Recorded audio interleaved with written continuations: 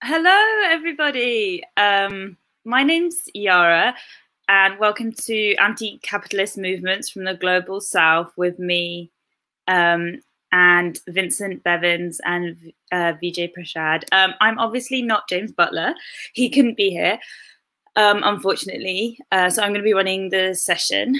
I'm an author, and today was researching Brazilian communists in the library, so this is a perfect ending. Before I introduce our speakers and we kick off, I'm just going to start with a couple of general rules and housekeeping type stuff. So engaging. We want everyone to feel welcome in these spaces and for everyone's voices to be heard. So please bear this in mind when you're engaging in the chat or in the comment boxes, which you should be able to see. So don't use inappropriate language, rude, don't be unkind, and please don't spam either. Sort of like basic common sense stuff. Participants who violate these principles may be prevented from further posting in the chat box. Hopefully this won't happen. And we will be watching to see like your questions. So if you put them there, we'll be picking those up later. So we're also using something called Otter.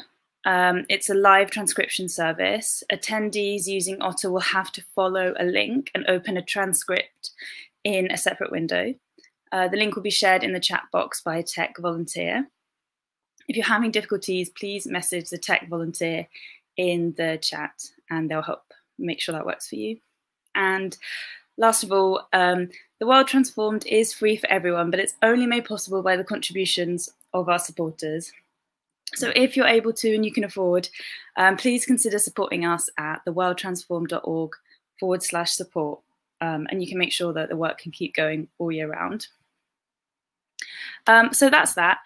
I'm going to introduce our panelists and then they'll each have 15 minutes to give their kind of opening remarks, and then we'll open up to questions.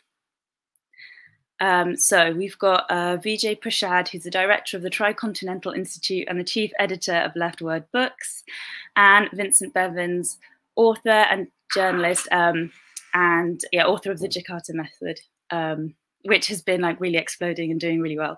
So I'm very excited to be here, and also particularly excited because Vincent is joining us off a BlackBerry, a proper throwback. So yeah, take it away, Vincent.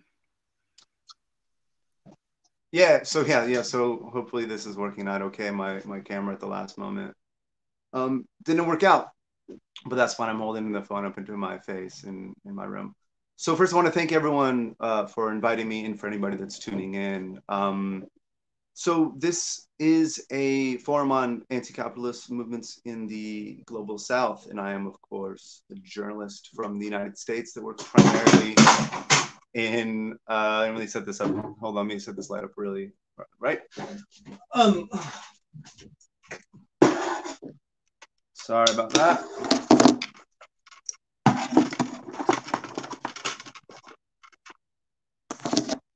Right, so I am not a member or participant in anti-capitalist movements from the global South. I'm a journalist that works in mainstream corporate media. But what I've been working on recently is studies of the ways that my government has crushed left-wing movements in the global South, and working on the ways in which those movements have been represented in English language media worldwide. So I think I was asked on this panel because I wrote a book called The Jakarta Method, which is about anti-communist mass murder in the 20th century. And so I'll probably stick to analytical interventions and leave it to Vijay, who has a lot more experience actually active in anti-capitalist movements in the global South, where I'm just a journalist from America. So what I want to do is really quickly summarize the main points in the Jakarta Method and then add 2 new points which might be relevant to the moment we're living through right now. So the Jakarta Method as a book reveals the extent to which we live in a world that was created by the violent deletion of socialist movements from world history, right? So these movements, especially in the global South, suffered regime change, economic terrorism, or in the most extreme cases, the outright employment of mass murder of innocent civilians. And the last tactic, the intentional mass murder of people for being leftist or for being accused of being leftists, is what I call the Jakarta Method. And that is because after the US and UK backed intentional mass murder of approximately 1 million people in 1965 in Indonesia, other right-wing movements around the world, allies of the United States, potential allies of the United States, employed the word Jakarta to signify the plan that inspired them, something that they were going to do to their own leftists, whether in Chile or Brazil. They spoke of Plan Jakarta, Operação Jakarta in Brazil. In Central America, we saw also the discussion of employing Plan Jakarta to quite literally decimate leftist movements in those countries. And of course, as we know all too well, they did, right? I found in my work then that in at least 20 countries backed by the United States, the intentional mass murder of leftists or people accused of being leftist was used in the construction of authoritarian capitalist regimes. So this is an important distinction. This wasn't violence that was done out of sort of rage or wanton revenge. It was violence that was important to constructing the order that we live in now. And so the scars of this anti-communist violence, this violence employed against the left, are very much with us in many countries around the world, most notably probably Indonesia and Brazil, two countries that I know fairly well. In Indonesia, it is still actually illegal to speak of what really happened in 1965, and in Brazil now is, of course, run by somebody who is dedicated to the full resurrection of the ideology that powered anti-communist mass murder in the 20th century, Jair Bolsonaro. And I spent, I'm now back in London, but I spent most of the beginning of this year in Sao Paulo, feeling just like the rest of the country, very concretely and physically what that means. But the violent deletion, the mass cancellation, you might say, of left-wing movements in the global south in the 20th century has had more profound effects on the shape of the entire world. It affected the shape of the type of globalization that we got in the 21st century. And this is the world we live in now. So in the first years after World War II, newly independent post-colonial countries, particularly in Africa and Asia, had leaders that thought it was self-evident that their countries would take their rightful place alongside the rich countries of Western Europe and North America, the so-called First World, alongside the countries allied with Moscow, the so-called Second World, and that they would, as a new mass of humanity that is the majority of planet Earth, newly liberated and finally in possession of their own destinies, they saw it as obvious that they would be able to reshape the global order according to their own wishes and take the rightful place alongside the First and Second World. Now, this was the thrust of the so-called Third World movement, right? An entirely optimistic and forward-looking movement powered in the global South that would also quite often was led by people who believed that just as automatically that it would be natural that the world that they would take part in creating after the fall of formal colonialism between the First World and the Third, that this new world would be more socialist, or at least a softer version of capitalism. Now, of course, in 2020, this is not the world that we occupy, right? And as I got to know so many of the people that were involved in the Indonesian left, the Brazilian left, the Chilean left, the so-called Bandung movement in 1955 to 1963-4, what was most striking about speaking to them was the extent to which the world that they believed would be here now is not, and how tragically it was for them to think about that lost possibility even more so than the horrible violence that they or their friends and family experienced. So, but we don't live in that world, right? We live in a world in which the Americanization of the global economy was more or less complete at the end of the 20th century. We inherited a world in which a global capitalist order led by Washington maintained more or less, in the broadest strokes, the relationship between the first and third world that existed in the era of formal colonialism. So Sukarno, the first president of Indonesia, would have called this neo-colonialism. He called that's what he called it back in 1965, and I'm sure that's the word that he would use to describe the global economy in 2020. So, but the Cold War ended, right? The United States, the Soviet Union fell apart, and the formerly communist countries of Central Eastern Europe broke into a kind of oligarchic capitalism. But the United States did not fall apart. And the institutions in the US, in the UK, and in Western Europe that were created to and employed to crush socialism in the global south, or at the very least to take out perceived threats to the United States and the West as the officials in those countries perceive them, they still exist. All of those, none of that fell apart at the end of the Cold War, right? And the tool book that they accumulated throughout the Cold War is still there too, right? And the one thing that I really tried to make clear after doing this research for the Jakarta Method, which I'll stop talking about in a bit, was that these movements, these global right-wing movements, learned from each other. They built up a base of knowledge. They discovered which things worked. They traded secrets. They transferred actual men and women across the world who carried new techniques between nations, and they employed them increasingly effectively. And this toolbox, as I said, is still with us. So that brings me to 2 points about 2020 and the new things, the new points that I would like to make in addition to the Jakarta Method, which I've talked about quite a bit. That and as I said, I'm a journalist, so these are both at the level of mainstream commentary and journalism and political discourse in the US and Western Europe. And the first is that I believe that in English language mainstream discourse, we do not have a full enough understanding of regime change. We do not have a kind of theoretical approach to the kinds of ways, to the kinds of processes that lead one government to lead to another, to the kinds of coups that happen in the global south, the ways in which a certain type of government can be replaced with another type of government. For some reason, these dozens and dozens of US-backed coups that crush the left, or the long sort of painful bleeding out of governments, or, as I said, the employment of mass murder. All of these dozens and dozens of cases seem to be pushed so far back into our collective memory hole, or marginalized so much from the center of the narrative, that we all too often fail to recognize the very obvious commonalities between the things that are happening right in front of our eyes.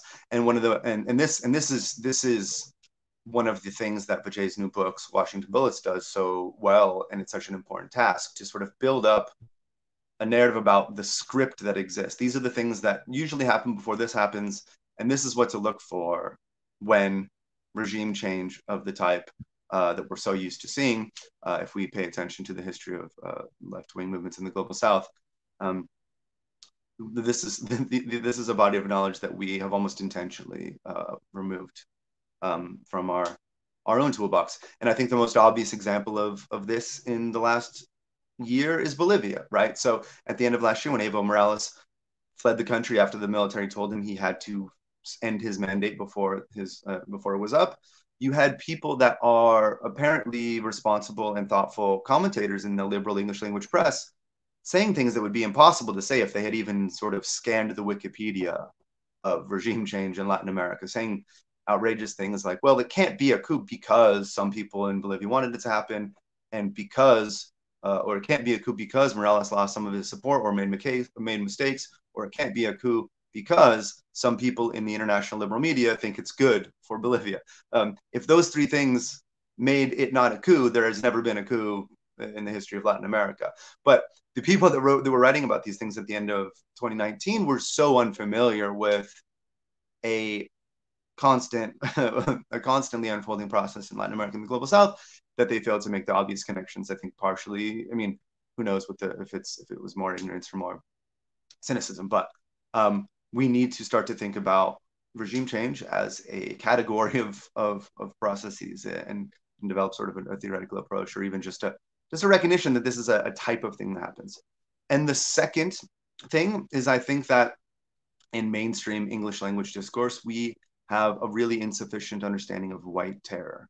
Now, we know all too well the stories of left-wing regimes or collectivist regimes that have employed violence in the pursuit of their goal. We hear these very often in the English-speaking world. We have a very immature understanding of the fact that when the most powerful people in society have their privileges threatened, or perceive that they have their privileges threatened, they can often react much more violently or much more radically than anybody expects. And they often have the tools at their disposal to be quite effective to deploy institutional power or violence against those that they believe to be a threat. And this doesn't have to be just rounding up hundreds of thousands of people and killing them and throwing them into rivers, as we saw in Indonesia, or it doesn't have to be the white terror that we saw in South Korea before the Korean War, or in Taiwan just after Chiang Kai-shek took over that island. You can also consider, this process to be at work in the kinds of things like the purge of a left-wing political party, the purge of the left from a political party, or when, for example, a group of oligarchs get together to shut down media operations. Now, those things might be resonant to people living in the first world, in the rich, formerly imperialist North, but I think they're at work throughout the world, and I think that those two things that we understand insufficiently, regime change and white terror employed with the blessing or active participation of local elites, really played a key role in violently removing socialism from the fabric of politics in the global South. And that's important to understanding that. And the final question is whether or not changes in the nature of the global system right now allow for its reinsertion, allow for a very different set of dynamics to be at work between the first and third world, which is, I think, an open question. So yeah, so thank you. Thank you so much, Vincent. Yeah, brilliant. Vijay, off you go.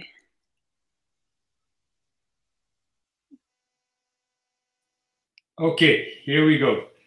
First, thanks a lot to Vincent. Thanks, Yara, for hosting us. Thanks to Vincent for those comments. Just want to say, Vincent, that a book I had written a few years ago, Red Star with the Third World, has just been published in Indonesian by an extremely brave publisher, Marjan Khairil. It's an act of extraordinary courage, I think, for them to publish a book like this in Indonesia. So it's Red Star over the Third World in Indonesian. Tomorrow I'm going to release, I'm not doing like a whole series of announcements, by the way, but these are all appropriate. Tomorrow I'm going to release this book. I only have a cover as a piece of paper. It's called Washington Bullets. It'll be out in Spanish tomorrow. And I want to talk a little bit about the book, which Vincent mentioned. Last year, as Vincent said, there was a coup against our brother Evo Morales Ayma of Bolivia, the legitimate president of Bolivia. When the coup happened, honestly, I'm not a naive person. I better start my timer, otherwise I'm going to go on and on. I'm not a naive person, but I was quite shocked by the reaction, not only of the New York Times and the garbage media, not only their reaction, because one expected them to line up behind the United States State Department. In many ways, that entire group of media are stenographers of the Pompeos of the world. They might sniff a little bit when Mike Pompeo is speaking because he's a little vulgar for them. But they basically agree with the Pompeo-Trump approach to Venezuela, to Iran, to China, and so on. There's broad ruling class agreement in the United States. I wasn't surprised about that. I was actually surprised that the so-called Western left was lining up to cheer the coup against Evo Morales because they felt, well, as Vincent rightly said, they were saying things like, well, he lost support and so on. As if that is a sufficient reason to overthrow somebody. After all, after the third election, Evo Morales had a mandate till January. So why was he driven out of power in November? His mandate didn't end until January. Now it turns out, and Manuel Bertoldi and I have written a piece about this for Globetrotter, it turns out that a number of American political scientists have looked at the election data forensically, and they've shown that there's no question of fraud in the October 2019 election in Bolivia. No question that this was the Organization of American States playing a very dirty game, which was used by the US government and the far right wing in Bolivia to put pressure on Evo Morales and the MAS. They used General Kaliman, who had been on a training course in the United States, to go and essentially tell Morales time to leave. It was a coup, and I'm amazed and quite shocked that sensible people are still unwilling to call it for what it was. You know, what the hell else was it? It was a coup d'etat against a person who had governed for 14 years. I want people to think about this. Today is the birthday of Eduardo Galeano, one of my great friends and a superb writer, great inspiration to people like us. Eduardo, in Open Veins of Latin America, writes about the destruction of what becomes Bolivia from the time of the conquest out till, yesterday. The destruction, the resources taken out of their large indigenous population, completely set aside, marginalized, treated as labor, not treated as human beings. And then arrives MAS, then arrives Evo, then arrives that whole movement that after Cochabamba, after the gas wars, the water wars, they come to office in Bolivia and they start a process of democratizing society and, mark this, democratizing the economy. When we talk about anti-capitalist movements in the global south, it's not about, human rights and democracy, fellas. It's about democratizing the economy. And that's what Evo and MAS do in Bolivia. It's because of that they had to get rid of Morales, because he was one of the last shining lights of governments which had been able to totally pivot and transform an economy that had been utterly treated as an imperial outpost of multinational US and Canadian companies. Let's not forget the Canadians. Over 60% of mining companies are based in Canada, things like Barrick Gold and so on. The Canadian and US companies have treated Bolivia essentially as the place from which they've stripped out whatever wealth is possible and left the people behind. Well, Morales, just before the coup, was at the UN and he laid out a bunch of statistics, showed that poverty had declined in Bolivia from about 38% of the population to around 15%, that life expectancy had risen by 9 full years, that because of MAS, because of the struggle of the women comrades in MAS, more than 50% of the people in the legislature in Bolivia were women representatives. These were substantial gains for a country that had been treated so wretchedly by imperialism and colonialism. And it's a bloody irony that we live in a world where the colonial and imperial countries are the ones that come out there and they tell us what human rights are. I am unprepared to listen to the US government lecture me about human rights. I don't want Boris Johnson of all goddamn people to tell me about human rights. I don't need the French to go to Beirut and tell people about good governance and human rights. And I certainly don't want the Belgians to walk around the Congo or the Dutch to stroll around in Indonesia in their, their nice cut suits talking about human rights. These people are yet to apologize for the history of colonialism, and they're yet to provide adequate reparations. You know what would be a good beginning? We don't want their reparations as such unless we can seize it from them. A good beginning is if they totally cancel the $13 trillion of debt, which is going to increase during this COVID-19 pandemic and its aftermath. They don't even want to suspend debt payments. They're unwilling to do that, let alone cancel the debt. We are demanding a total cancellation of all debt. There should be no question that the London Club and the Paris Club should have no rights at any table to talk about debt servicing. You know why I'm saying this to you? If I go to a casino and I put money down on, Black 19 or whatever, and my number doesn't come up, I lose the money. But the way the Paris and London clubs, these are the debt securing agencies work, It's when these Western banks and wealthy bondholders lend money to Argentina, or when they lend money to Indonesia, whether the ball comes on their number or not, they get paid. And I think they have stopped, being essentially penalized for taking bad decisions. It's the banks and the bondholders that don't deserve to be paid anymore. They use the stick they have, the military clout, the instruments of hybrid war, the instruments of coup d'etat. They use this to secure their power over the well-being of people. Our anti-capitalist movements in the global south are not able to develop, to grow, to breathe, because these wealthy bondholders, governments that back them and so on, use every instrument possible, including the coup d'etat, to get their way. Let's be straight about this.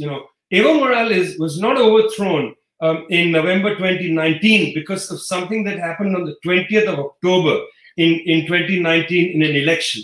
From the first day that he was elected and voted into power, the US ambassador was trying to undermine Evo Morales from the first day. And we know this thanks to a very brave person, Chelsea Manning. And because Chelsea Manning was able to get those State Department cables, she handed them into Julian Assange. Julian Assange, to me, is a personal hero.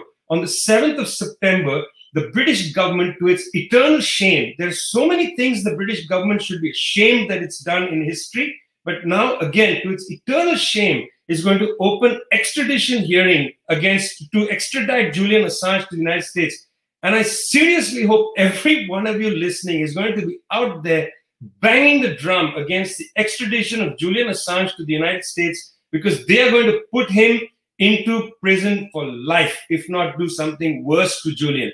A brave person published what Chelsea Manning had found, and in those WikiLeaks cables, we know, we hear, we can see the US ambassador from the beginning, from day one, wanting to undermine Evo Morales and the agenda of Mars, which is an agenda of resource socialism. In other words, using the fruits of the resources, whatever money is gained, to turn it around to help the well-being of the people. I mean, that's what they were using the wealth of Bolivia for 14 years. And that's how they were able to reduce the poverty rate and so on.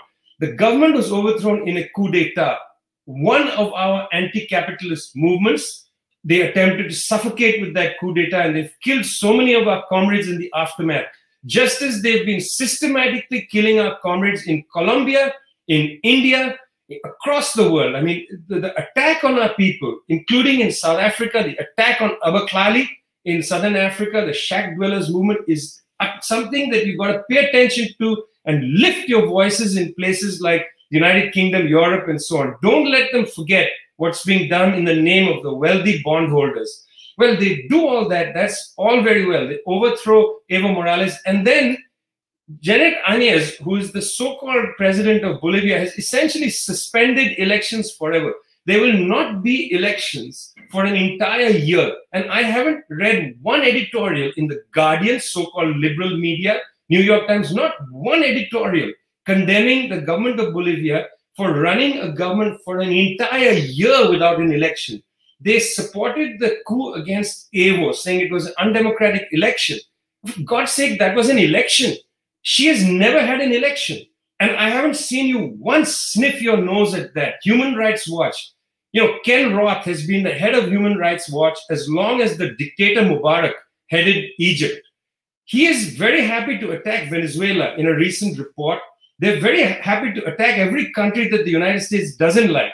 Countries that the United States likes, like Ivan Duque's Colombia, I don't see them taking a strong position against what the government in Colombia is, not only allowing happen, but in many cases is suggesting to people to do, which is to kill social movement leaders like Patron, recently killed just a few weeks ago. What we see in India, the total calamity, these governments unable to deal with the COVID-19 pandemic. Meanwhile, the Chinese government has swiftly broken the chain of infection. In Laos, we have a socialist government.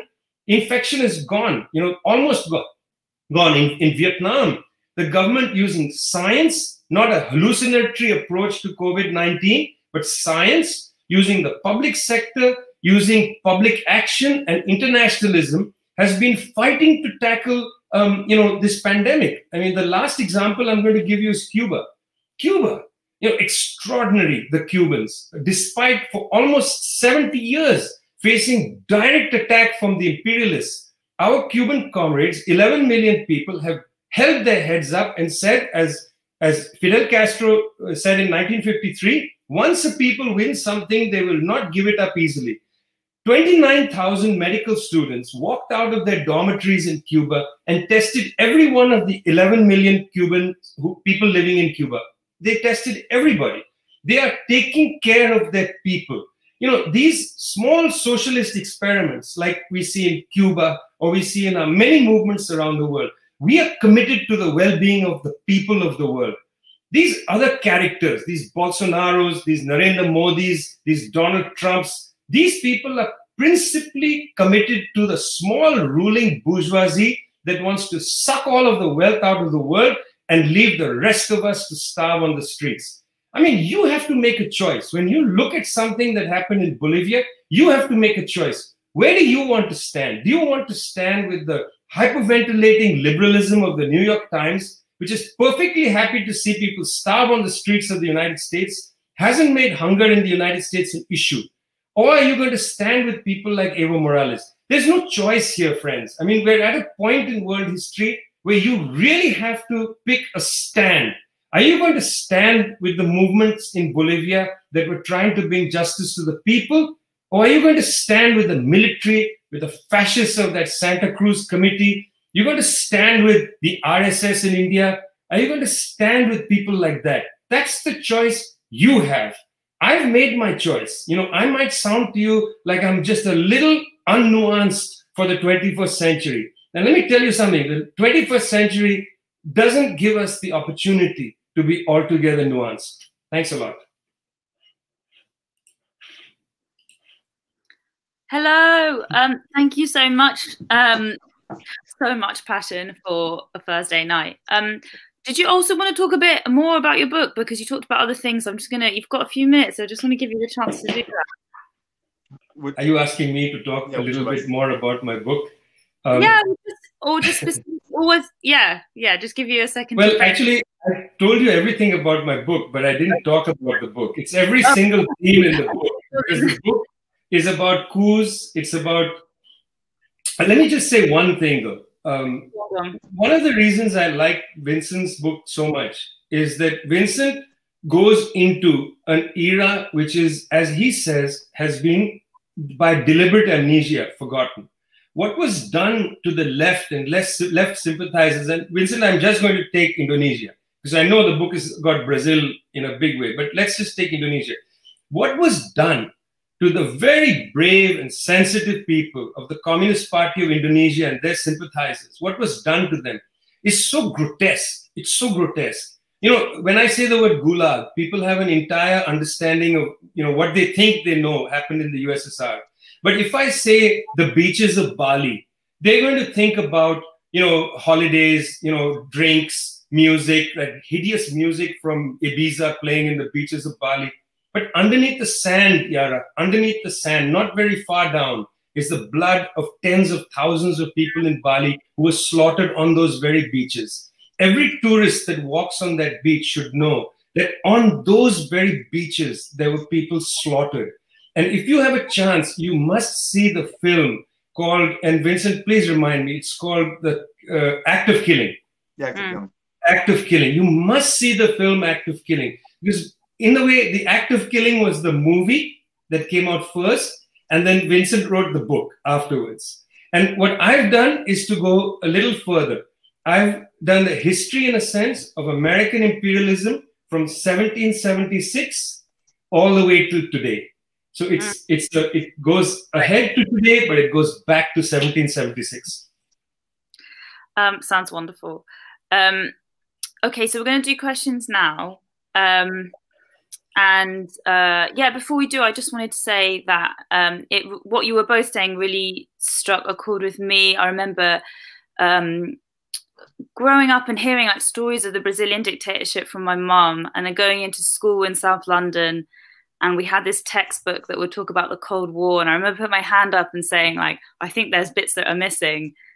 And even the teacher looking at me and being like, what are you talking about? And just how this classroom full of migrant kids was actually really divorced from where their parents had come from and why they had come. So yeah, thanks for writing that history back up for us and talking about it. Okay, so the first question is from Robert Donahue. I think it's going to come up on the screen as well. Do socialists in the North, the global North, too narrowly conceive of anti-capitalist politics in exclusively European terms and overlook the success of socialist projects in South America? How do we change that? So that's something you both touched on and talked about. Vincent, do you want to go first? Yeah, sure. Yes, I think, and it's not just at the level of left politics in Europe versus the left politics in the global South. I think we, and I hold myself and a lot of the publications I write for accountable for this too, are just very narrowly myopic in terms of political horizons in sort of NATO, the West, United States and Western Europe. There is, I think, far too often the automatic assumption that we are the global subject of history, whether, the idea that the future of global politics will come from Brooklyn or sort of Islington seems sort of deeply sort of ingrained into maybe the Anglophone consciousness. And I think that's probably something we should fight back against. There is the vast majority of the world's peoples are not in the first world, they're in the third world. It's very possible that this is really where history is being made and will be made. So how do we change that? I think, I think a little bit of humility and read widely and recognize, if you can, pick up a book like mine or Vijay's and recognize that the very chair that I sit on here in East London and the circumstances that led to almost all of the material comforts that the middle and upper classes in the first world enjoy came from a history of violence, oppression, and colonialism and neocolonialism, and just try to think as widely as possible about where you fit into that global system, sort of like think globally and act globally, like really, we try to be as cognizant of your particularity, and what does it say, of the particular nature of your subjectivity, rather than to assume that you're at the forefront just because you're in a rich country where that makes all the movies and the music. Yeah. Vijay. Oh, you're muted.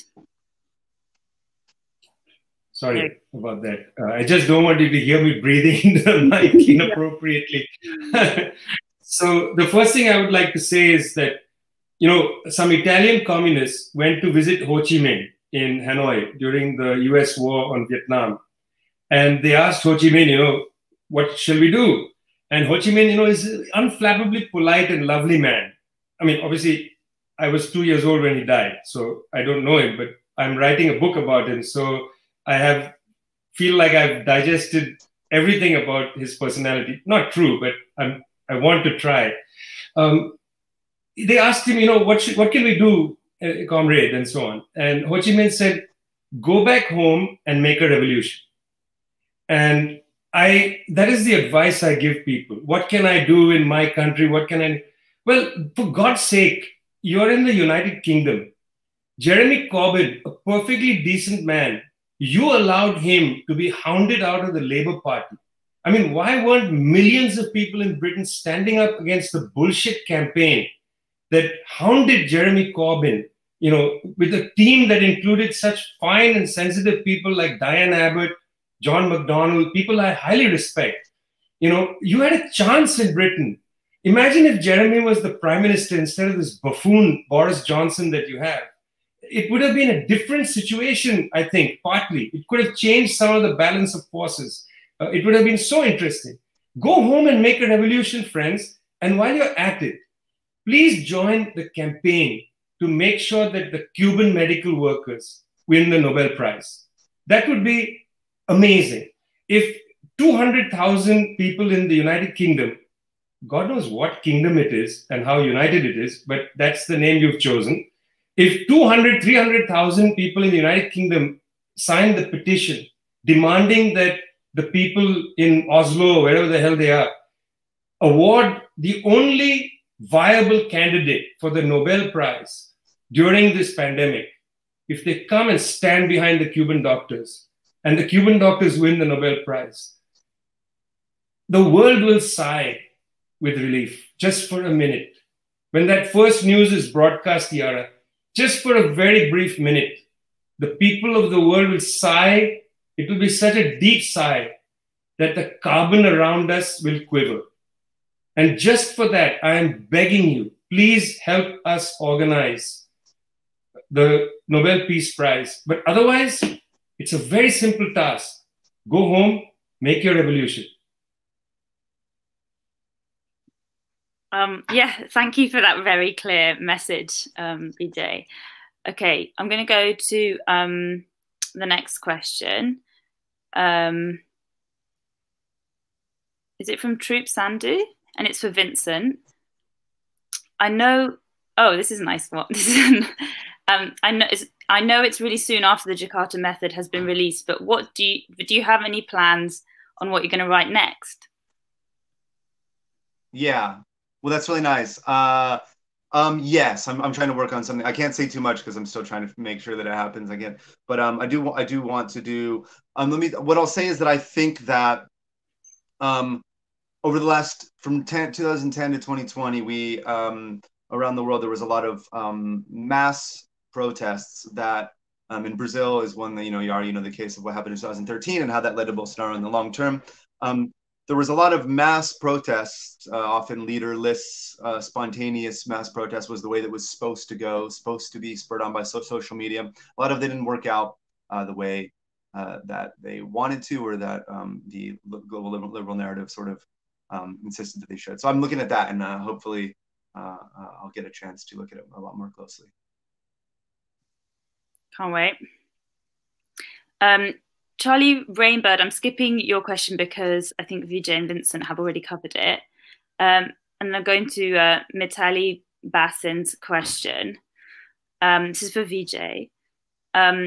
Would love to know Vijay's thoughts on the anti-CAA protests that took place in India recently. In a lot of ways, the protests were not just against fascism, but by extension against capitalism too.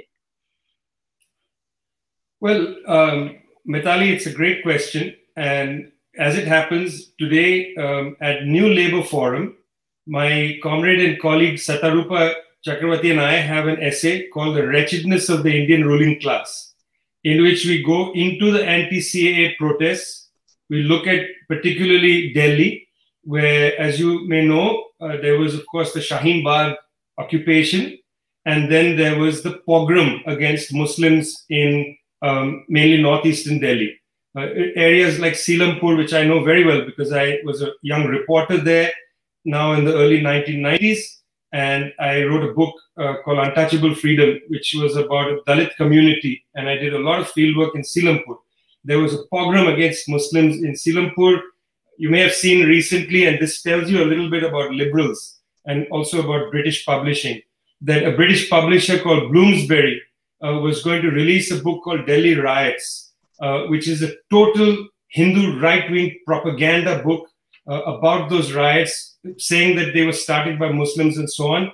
The person who was going to launch the book in India is a right-wing zealot who helped fan the flames of that pogrom. This is Bloomsbury. Mark you, this is not some right-wing press. I'm not sure. Bloomsbury, by my calculations, this is the neighborhood in London where Virginia Woolf and so on used to live. And by my calculations, it's supposed to be quite a considerably upper class type press, right? This is not some bottom feeder press. This is some top level cultural press. Well, so much for them, honestly, because they basically published a book, this is like publishing Hitler's autobiography in 1921. This is exactly what Bloomsbury did. They pulled it. But by the way, on their list, they also have the autobiography of the Indian Home Minister, Amit Shah, which is a total disgrace. And I can't believe they published it, even in the interest of public, information, because there is that argument that you should publish world leaders' for the sake of public information and so on. But my God, you published that and then you did this. So yes, of course, the anti-CAA protest is not just about, you know, liberal democracy. It wasn't merely about Muslim rights and the idea of Indian citizenship. It was entirely an anti-fascist development. And certainly if it's an anti-fascist development, remember that old slogan. If you're not against capitalism, we used to say, you can't be against fascism. And so if it's an anti-fascist, genuinely anti-fascist movement, it's going to have an anti-capitalist dimension, which it did have. But it was really, if you were in India, if you're writing from India, I don't know Mitali, but I walked through every single one of the protests in Calcutta, Delhi, and so on. These were such joyous demonstrations with song, with poetry, with Hum Dekhenge, you know, we will see. I mean, just bold and tough poetry and loving.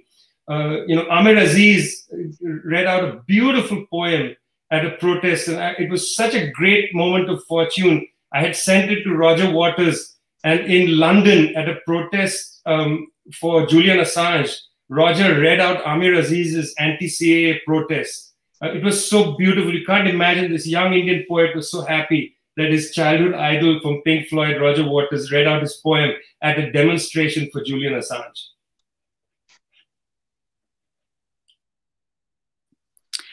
Thank you. Okay, I've got a question here from Alex Brent. We need solutions outside of electoral politics, aside from the mass strike. What other tools do left movements have in resisting imperialism abroad? Vijay, you want to start off on this one?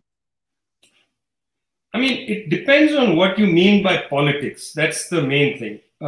I would like to say that the understanding that we have from over 100 years of building left struggles and left theory, the principal objective of left politics prior to coming to power is to build the confidence of the working class, of the peasantry, of the masses. You know, one of the things capitalism does as a sociological force is it atomizes people. It erodes our confidence that we can have power in the world. You know, a sensibility develops that you must go, you must vote, you know, and then 4 or 5 years later, depending on the cycle, you can come back and do it. But in the interim, you're sort of powerless. You become a consumer of news. You know, you watch the politicians argue amongst each other. You don't really have a role. So democracy is something that, ironically, the way it's constructed in terms of its manipulation of power, it makes you feel, in a sense, apolitical or even anti-political. You get cynical and depressed. And the role of the left, apart from, you know, trying to develop the understanding of the system and so on, is to build people's confidence. And that is why ceaseless participation in struggles. You remember, guys, when you first went to a demonstration, somebody said there's a demonstration. I don't know if you're in London, it's, you know, wherever in front of XYZ place. And you were so scared to go because you thought people will judge you badly. You know, it's like you're in middle school again. You are walking into the cafeteria with a tray alone. You're scared to go there. You don't know, will I get beaten, arrested? Maybe your parents are not political people, so they don't advise you to go, and you feel a lot of negative pressure. But then you go and you realize, wow, these are lovely people, and, you know, people are not mean and people are welcoming. And then you go again and your confidence gets raised. And then you're confident to tell somebody when they say something outrageous, listen, that's out of line. That's a sexist thing. You can't talk like that.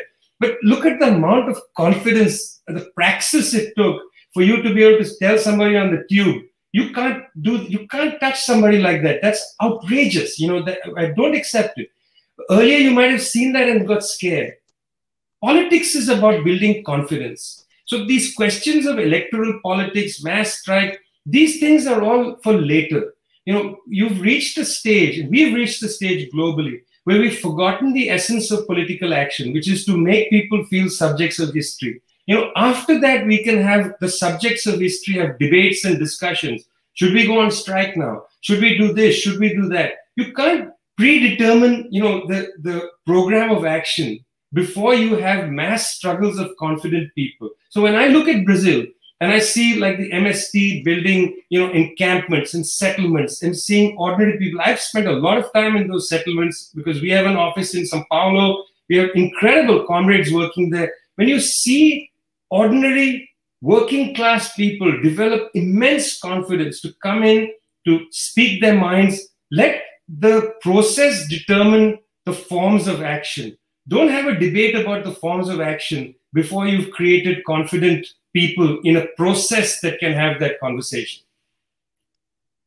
Yeah, that's great. And I'll offer, in addition to sort of more limited and an easier sort of an obviously, the obvious journalist answer is that if you're a citizen in the US or the UK, and you want to resist imperialism, as Vijay said, you get an opportunity to vote every 4 years, but in that entire time between all those elections, what you can do is insist upon a full and transparent account of what your government is really doing, right? So insist upon the truth about history and insist upon truth about what is happening right now, because far too much of what has been done in our name in the United States and Western Europe has happened because people have allowed for this, what was the phrase which I used? The intentionally imposed amnesia, right? Amnesia about the past, but also amnesia about what's happened, 3 months ago, 9 months ago, 18 months ago. So you have a responsibility to limit damage done by your own government. So in the long term, if the goal may be empowering the working class or the peasantry, but I think you also can just insist upon the truth, and be very loud when people are lying to you. Don't allow that to happen, and insist upon transparency. Thank you. We've got 2 minutes left, so I'm gonna squish 2 questions into one and ask you both to answer in like 30 seconds, if you think that's possible.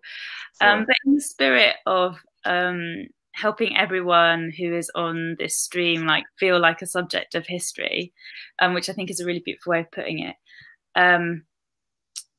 Do you think, so Natalie Pearl has asked, do you think Trump's US is weaker now than in the past or not?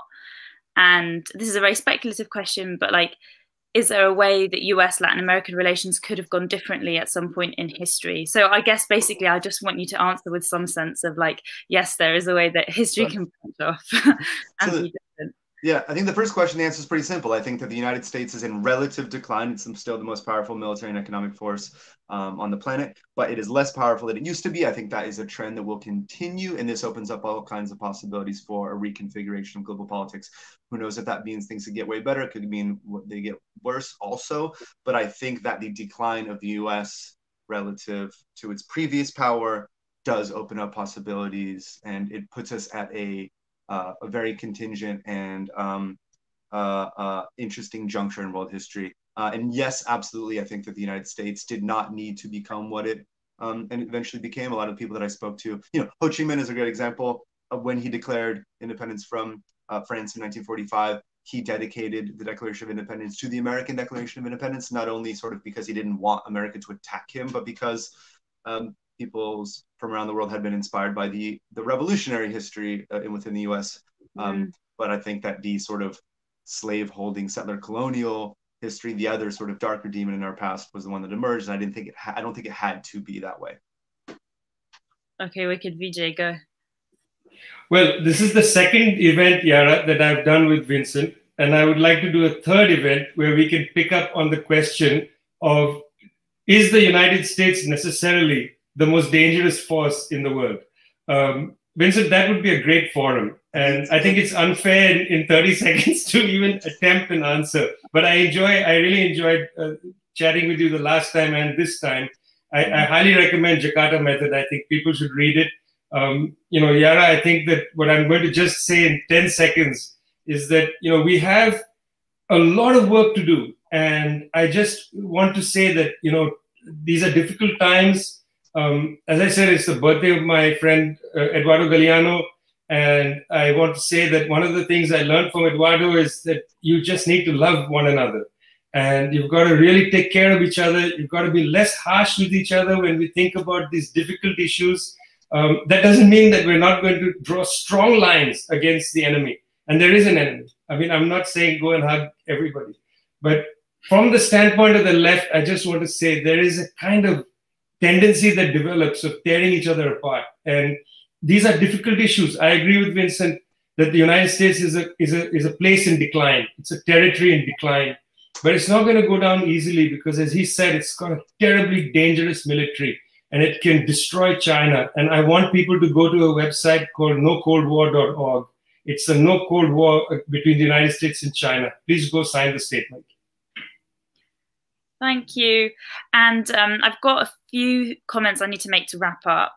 But before I do, I want to say thank you both so much. I know I really enjoyed that discussion, and what a pleasure to be like virtually sat between you both. And thank you everyone who asked questions, and how exciting that there were so many questions. We couldn't even answer them all. So yeah, what a joy to have been here with you both. Thank you. So to continue the discussions, we have set up a dedicated space on our community forum. So if you've got a World Transformed account, then you can log on, but the instructions and stuff will be in the chat. And also register for other events. So there are lots of other World Transformed 2020 events. They're filling up very quickly, so make sure that you've registered, and make sure you've registered for the festival at theworldtransformed.org/register, and then go and book the individual events that you want. And I'm just going to plug it again. Please consider donating. It's theworldtransformed.org/support. And Vijay's book is Washington Bullets, and Vincent's is the Jakarta Method. And then lastly, before we go, we just wanted to say a big rest in power to David Graeber, who passed away at 58 very recently. And I know that my timeline was just full of things from people that learned so much from him and also organized with him. So yeah, I just want to take the space to remember him.